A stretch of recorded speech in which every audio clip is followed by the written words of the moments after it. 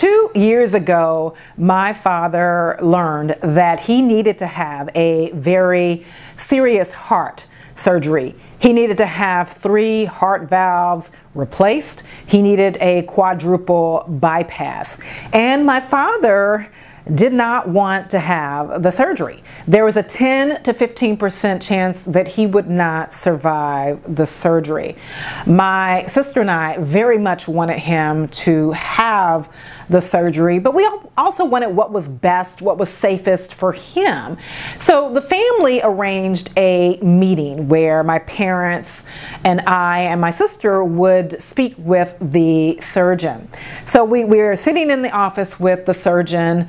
I noticed that when he came in, he immediately made eye contact with every one of us, literally shook the hands of everyone there, and then took a seat directly across from my dad. And the purpose of the meeting was to answer our questions, my sister and my questions.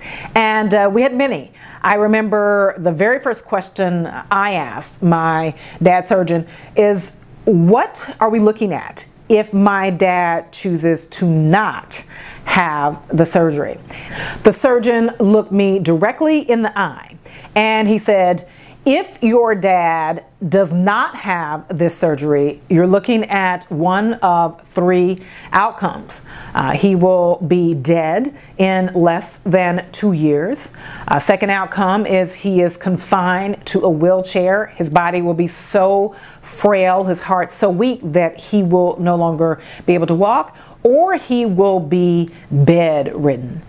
I didn't like hearing the news. I mean, talk about delivering bad news to a patient. That is bad news. It was hard for my father to hear, though he'd heard it before, very hard for us. But I appreciated the way the surgeon delivered that news. He was direct. He was clear. He was confident in delivering that news. I followed up that question with, okay, if he does have the surgery, what are the risks involved? And he confirmed that there is a risk of death, a 10 to 15% chance. He said it's possible that your father's heart is too weak to endure the surgery. He may have a heart attack. He may have a stroke. And to that, I followed up with, well, you know, if he does have a heart attack or a stroke in surgery, I mean, he is there in the best care, right? I mean, he's got surgeons, he's in a hospital, he's got a whole medical team. So his chances of survival are great, right? The surgeon said, I am telling you, the risks are there. 10 to 15% chance of a heart attack or stroke or other causes that could lead to death. Yes, he will have the best people right there, but I cannot guarantee that your father would survive this surgery. Again, it's not what I wanted to hear, but I appreciated the surgeon's honesty, his clarity, and his directness. When I consider that surgeon's approach, I realize that when we are talking to customers and we have to deliver bad news, when we have to say something we know they don't want to hear, we can use that exact same approach. And I say that because my family and I, while we didn't like hearing that news, we respected it. I noticed that we were calm, we were able to take it in and then go and make the decision that was best for us. Ultimately, it was my dad's decision, but we were there to support him to make his decision.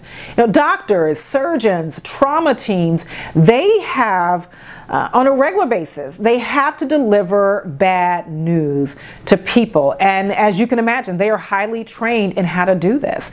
In fact, medical professionals use 3 keys. The 3 keys are the person's attitude, the person who's delivering the news, the attitude in which they deliver the news. And the second key that they fiercely focus on is clarity of the message. And then finally, their ability to answer questions. When you have to deliver bad news to a customer, I want you to try these 3 keys. So let's look at the first one, the attitude of the person giving the bad news. When you have to give bad news to a customer, your attitude needs to be one of non-resistance. It is what it is. We don't need to fret or have anxiety about the fact that we are in this position. We don't need to regret that we have to be the messenger with bad news. Just have the attitude of it is what it is. This is the situation and I have to deliver this news. Additionally, I want you to have an attitude of empathy, of genuine concern. The surgeon definitely had empathy. He wasn't overly emotionally involved. He wasn't distant or callous or uncaring. He was right there in the middle with an empathic response. And so your attitude as you deliver the message needs to be one of empathy, of genuine concern. And that way you can put the other person at ease and you enhance your credibility even when you're delivering news that they do not want to hear. The second key is the clarity of the message. I sure appreciate it that our surgeon was clear. There was no fluff. He didn't use big words or medical terminology. It was just straight talk. He didn't waste words. He got right to the point. And that is how you need to be when you deliver bad news. You're direct.